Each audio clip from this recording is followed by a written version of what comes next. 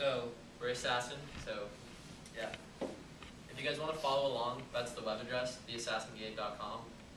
I don't know. The other class likes looking at it when we're talking about it. Alright, so you guys know, you know what Assassin is? Mm-hmm. Yeah. You saw, a lot of years, it's a pretty popular game, people play it in different high schools and in different colleges, and the seniors above us played it, and the seniors above them played it, and the way it was originally organized is a lot of it was done by hand, so people would Facebook an administrator, their name, that they were playing, and it was all kind of organized by hand through that, and when I was a senior in October of 2014, I was kind of looking through ways that we could set up a game of Assassin for ourselves, and I was like, I don't think I want to have to go through all the hard work of writing it down by hand. And we ended up doing a lot more work than we would have had to do if we wrote it down by hand, but we made a product that will eliminate a lot of that hard work for other people in the future. So basically the point of it is to kind of control the game so that you don't need an admin running it so much.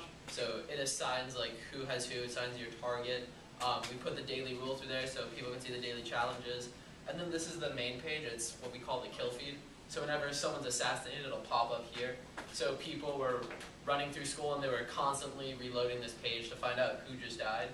I think we had about 60,000 hits in 1 week in January. So we had a lot of people refreshing the page just to see who is getting killed in the game. Yeah. So building it, I built the first version of the site. There are two versions. The one you just saw a picture of is our V2. It looks a little bit cleaner. We did First one was a little ugly. We did some design changes to it with the help of Ben. And so the first one though, I had to learn 2 new languages in order to write this website. It involves PHP and MySQL, SQL, and so those are server languages. They communicate between the front end and the back end of the server. So you guys probably know HTML, CSS, and JavaScript, right? Mm-hmm. Yeah, that's all I knew going into this. Yeah. And I was like, I wanted to build this though, and so obviously there were some things I needed to learn. So all this code you can see right here, this is actually PHP, so that allows us to connect to our database, and that's where we store all the information, who has who as a target, your username, your profile picture, how many kills you've got, if you're dead or alive, things like that. And as you can see, it was a really big project. You can't even see everything here. This section that you're seeing right here is just this tiny part of this one page that we're loading. And you can see we have all these different pages, and then they're long. 4 or 5 different CSS files of over 1,000 lines. So. It definitely didn't happen overnight. No. There was a lot that went into it. If I could just say one thing about building it, the most important thing that I learned was not to put off starting it. It's pretty easy to look at something that you don't know, all these languages that I didn't know how to write, that I couldn't read. I didn't understand any of the syntax for any of them. And the most important thing, the reason I think I was able to complete this project before our seniors wanted to start playing is because I started. And even though I only knew HTML, CSS, and a little bit of JavaScript, it didn't matter. I still started. I built the framework for the website. I drew it out on pen and paper. I planned it out, and I thought about it conceptually, how different parts of it were going to work. And so that's a pretty important step. Yeah, so getting into the structure and stuff, we're talking about, it's important not to just go straight into writing the code. You map it out, see what it's going to look like, how everything's going to work before you start coding it. It'll make it a lot easier. I think later we talk about some of the mistakes we did, and some of them had to do with that.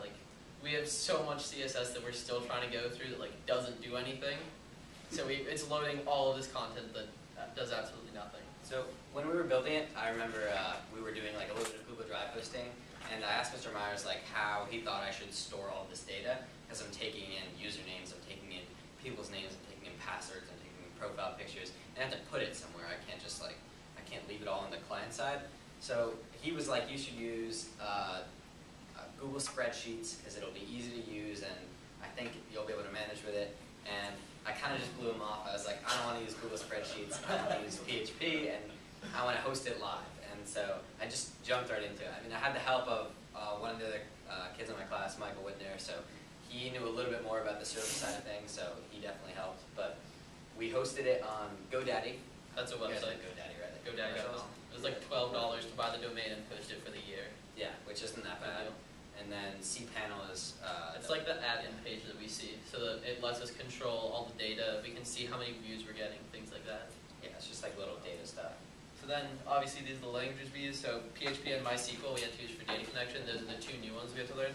And then obviously the regular HTML, CSS, and JavaScript.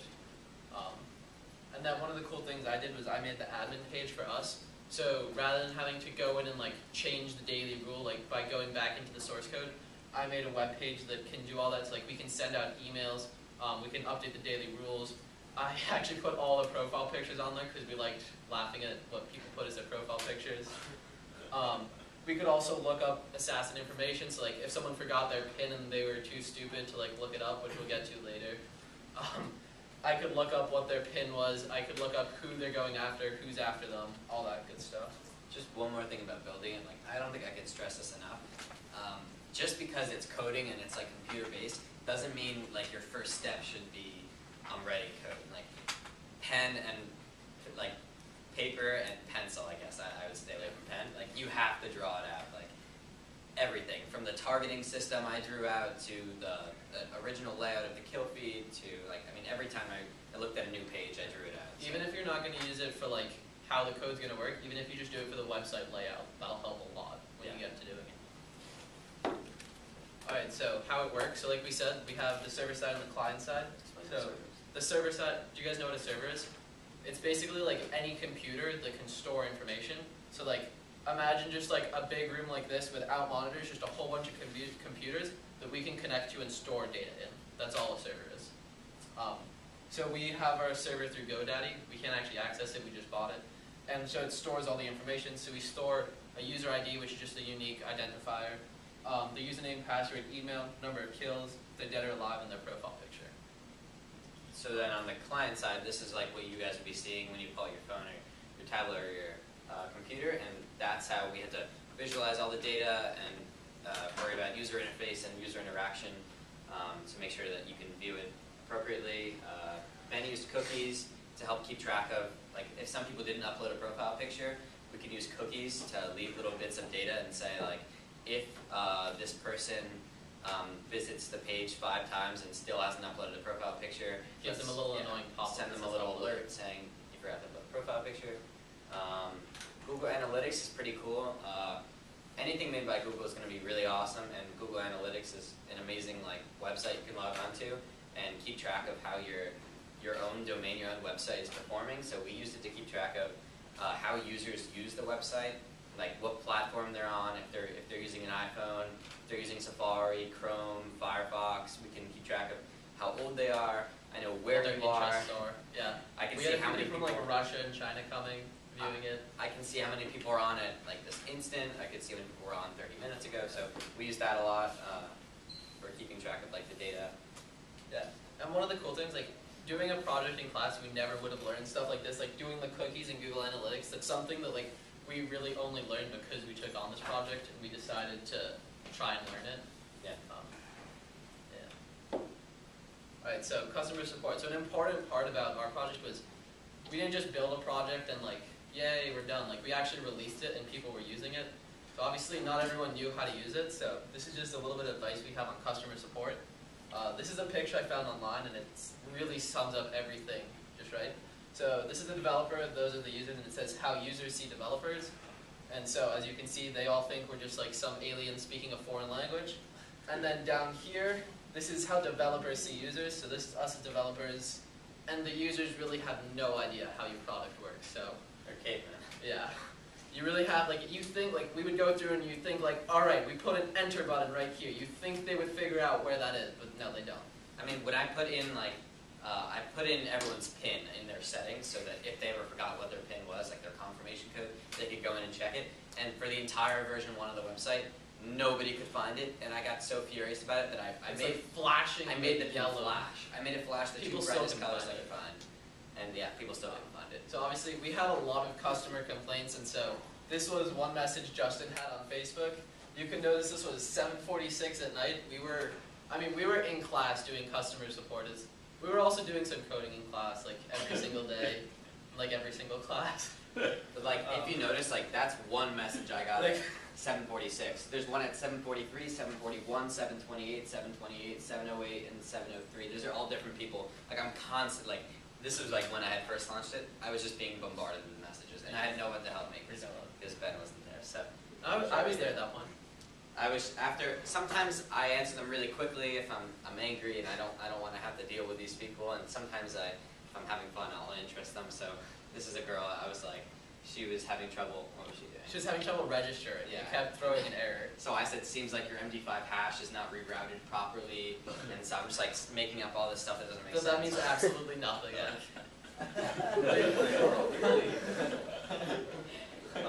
What other stuff? There were other things we did. There are so many, yeah. We started pretending like we were actual like customer service. We went down like, hello, how are you doing? Nice to see you. Like, how's it going? And then at the end, we're like, thank you, have a nice day. Please contact us. And sometimes we'd just be in a bad mood, and we'd just like not care. For quality assurance. All right. So the future. So we have rather big plans for the website. Right now, it can only run one game at a time. So it can only be used at Greenwich High School, one game running. And since it was so successful here, we decided to take it to the next level. So we're going to recreate the platform so that basically you sign up for an account and then you can join a game. So there could be a game going on here in Stanford and Darien, across the country in California. There could be games going on in any number of high schools, camps, universities you want. Yeah?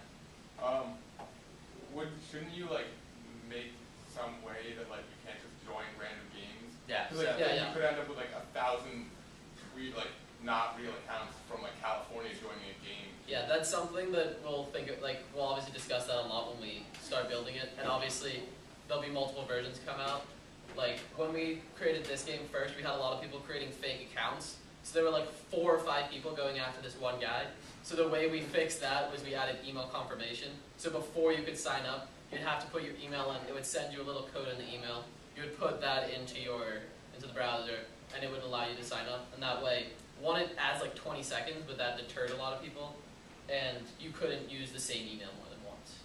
So I think a pretty easy way to like organize it so you only have your class or your school in the same game, to be able to find an administrator, like some person who would take charge of their class or their school, and then they would be able to invite specific people of their class, like via Facebook, or just send out an email to their class and then give them a code that they can enter, and then they'll be able to be in the same game together. So I don't think that's something that we'll really have trouble doing, but it's definitely something we need to take into account. And our ultimate goal is like right now, like Justin and I, when we were admins, we couldn't actually play the game because we were doing so much work, and like we're looking at all this information about who has who, et cetera, et cetera. So our ultimate goal is that we completely like wipe out the admin. The admin will just like do like the daily rule and stuff, and they'll still be able to play the game. So we're hoping maybe as more people go on, we'll start making revenue, whether that's through ads or another means. But definitely if it takes off, that's something we're going to consider. And this is a really big one that you guys should learn now, is efficiency and organization. I mentioned earlier, we have so many CSS files and like half of it's not doing anything. And like we realized about like halfway through building it that we're loading every single CSS for like each page, even if only one of those files is actually doing something. So it's important that like from the beginning you organize it in a way that you're only using what you need and make your code as efficient as possible. It might not matter when your website's like not that big, but as you get more and more content, it actually affects things like It load slows time. it down a lot. It will slow your website down, and there's tools in Chrome that you can use to. If you guys go to Chrome, you guys know to like inspect the element in Chrome, right? If you go there, there'll be a little tab that says resources, and it'll show you like how long it's taking to load each part of your website. Yeah, so like one picture might make your website like 5 seconds longer load if it's not massive. Yeah, but It's milliseconds, but it's taking yeah, and commenting really helps a lot. Especially like Justin said, he built the first version, and then I came along to come help him. And like, luckily his code was commented really well. It would say like, this chunk of code does this. This one line is actually posting to the database, et cetera, et cetera. And that really helps a lot because it may make perfect sense to you, but you show someone else and it could be a foreign language. And I had comments because I didn't even know what I was writing at the time. I had to remind myself when I came back to it, like what this actually did. So Yeah. like I didn't really know how to write these languages, so I was. When you kinda have writing as I was when you have like 12 different pages that are over like 2,000 lines long, and you forget what each little section does, so it helps a lot. Okay, what we learned. Well, we learned that it's really important if we're talking about like user interaction and user interface, to make sure everything's as clear as possible so that we avoid as much confrontation with who our like product, I guess, is released to. I needed to, if I could go back and change one thing, I'd try to eliminate the amount of messages that I was getting by making it an easier to use platform to begin with. So that's definitely something that we need to work on. Yeah, and so we learned probably the most from everything by releasing it to the public. Without doing that, we would have never realized all the errors we had. One big thing I wanted to talk about was beta testing. So there was one point when we first joined and I realized that people could just type in any random pin and it could kill anybody else, even if it's not their target. So like if you made your pin 1234, I could just type that in and it would kill you. So to fix that, I worked all night. I stayed after school with Mr. Myers. We were working on it during programming club. Got it working, went to sleep, came into school Monday morning. I was in physics just across the hall. 7:30 game starts, and my Facebook just exploded with people messaging me saying they couldn't kill anybody. Like everything that I just worked on didn't work. So I sat there for physics. I did double block physics for 2 hours sitting there redoing the website in the middle of class. And we actually paused the game. We canceled the game for a few hours while I fixed it, and then we had to put it back up. But and so stuff like that does happen. There were like risks like that we had to take, and one of the initial risks, like the biggest risk I had to take, was building the website and then announcing it to my class, because I knew once I announced it, everyone was going to be excited. Yeah, there's no going back. Like nobody else was going to want to like do it the old way. The other seniors had done it, and so like after I announced it, like I realized like I'm taking a huge risk, because if this flops, if this fails, like if something goes wrong and it doesn't work, my entire class is going to look at me and be like, why would you do this? So it's important though that I took that risk. If I hadn't taken that risk, I wouldn't be giving this presentation now, and we wouldn't have had an opportunity to make money in the future and launch a product to multiple other places. There's so much I've learned through this that only came from me taking like the initial risk of saying, I'm going to do it anyway. If it fails, it fails. I'm ready to accept that failure. If it comes, I'll take it. But the point was like you had to take the risk. Now is definitely a great time to do this too. Like if we had figured this out like 10 years down the road, when maybe like we're releasing an actual app and we're like getting millions of people on and all of a sudden it crashes, it's better that you learn it in school. Like yeah, like your friends might be upset at you, but like you know that it's all learning and that it's important that you learn that now.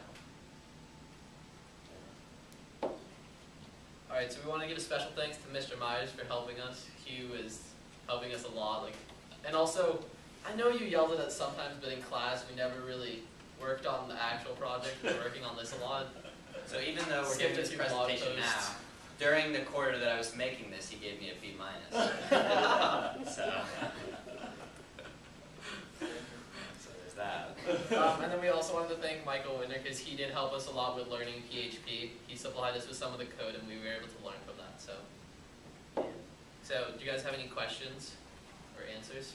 Yeah. Did you code the website first, then like the PHP and MySQL, or? So like it's all I knew. All I knew was how to code the original, like the look of the website, the layout. That's like what I started with, and then quickly I realized this isn't going to work with just HTML, CSS, and JavaScript. There would be no. You have to have like a login and be able to store your information somewhere, and that's kind of like the wall I hit, where I was like, I need to actually learn these languages. So yeah, I definitely did start with just like, I wanted to see how this would look. I drew it out a little bit. But then quickly after, I realized that I needed to devote more of my time to learning the new languages, PHP and MySQL, and also figuring out how certain things were going to work. Like, I spent a good amount of time figuring out how I was going to be able to get the target system to work. Going from like how it knew to look from if he was going for you and then you were going for him, how he knew to get to him after he killed you. So like the targeting system, I actually drew out a lot on paper to try to figure out how it was going to work. Yeah, and then once we got going, Justin did more of like the front end, like the design and everything, and I did more of the back end, the PHP, getting everything working. Something we forgot to talk about before, which I know I talked in the other presentation, with beta testing, was one of the problems we have is we both use Android, we both use Chrome on our Android phones, we both only use Chrome on our Mac laptops. And when we release it to the public and everybody in the school is using Safari on an iPhone, we realized that the browsers do load it slightly differently. And so we tested it, yes, we got it working perfect. And then we realized no one on an iPhone could actually click the text box. So since we didn't have like an iPhone to test with, that problem occurred. So definitely when you're releasing something, test it on as many devices as possible. Yeah, cross-browser test and cross-device test. Yeah. I mean, like if it's a BlackBerry, you don't really care about that. No one uses BlackBerry, but definitely iPhone, Android, Chrome, Safari, Firefox. Test it on all of them. Tablets, desktops, Yeah. TVs, like, you want to try to get it on everything. TVs. Yeah, never know. Smart Smart You never guy. know. Walking around with a TV and stuff. Well, that doesn't look suspicious at all. What is that? That's probably just some umbrella. Who else has questions?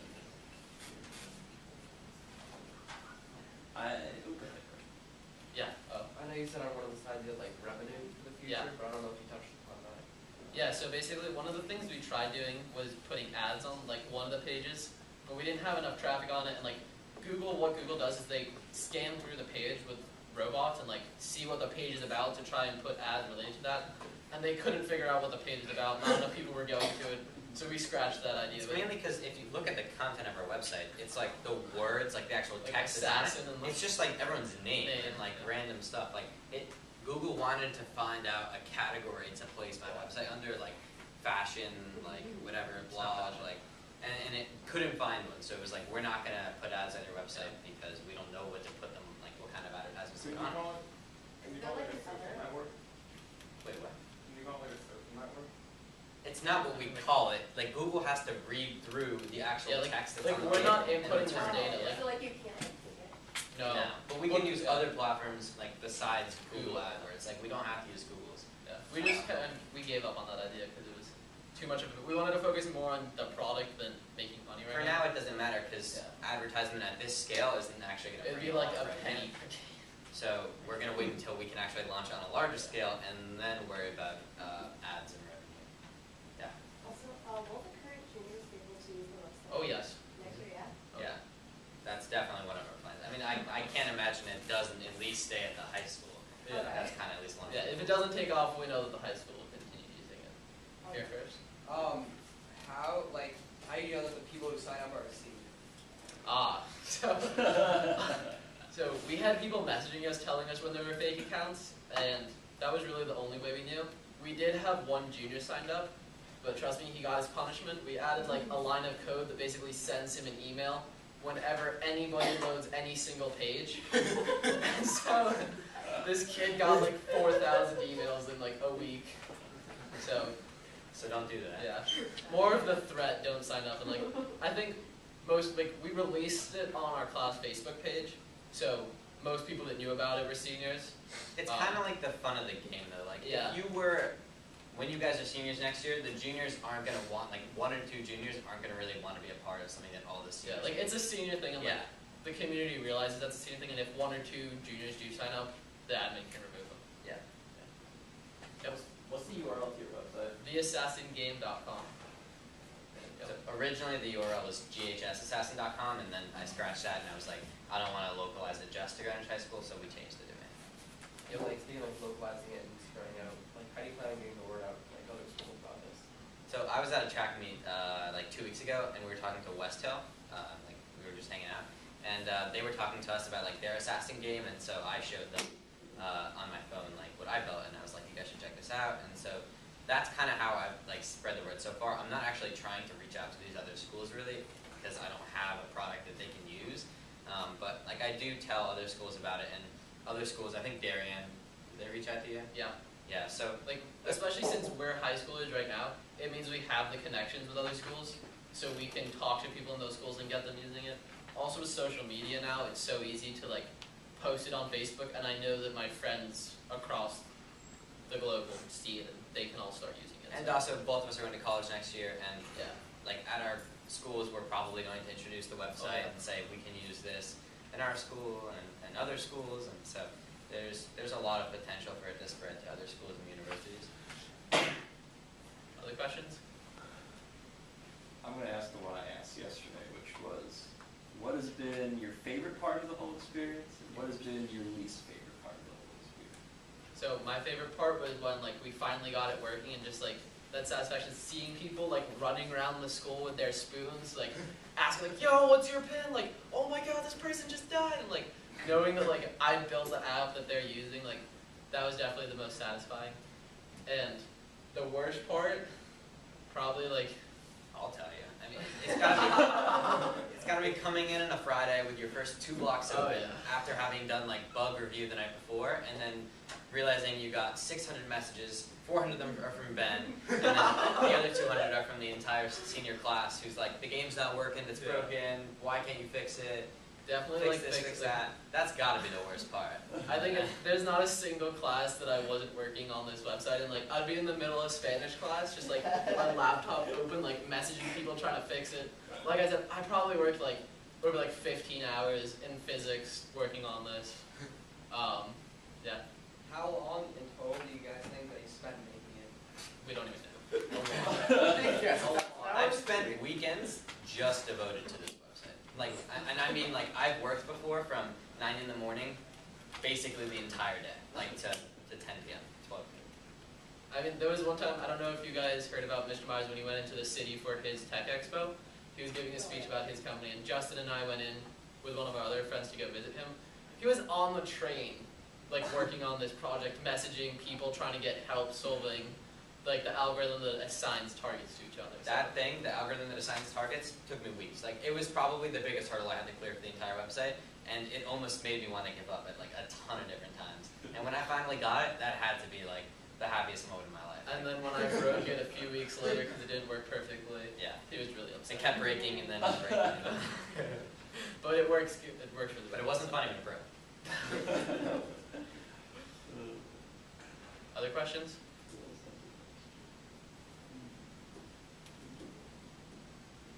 There are definitely other questions in the other class. I don't remember them. I don't know what happened. I think everybody's shy. All right, well, what do we say, guys? Thank you. Thank you so much.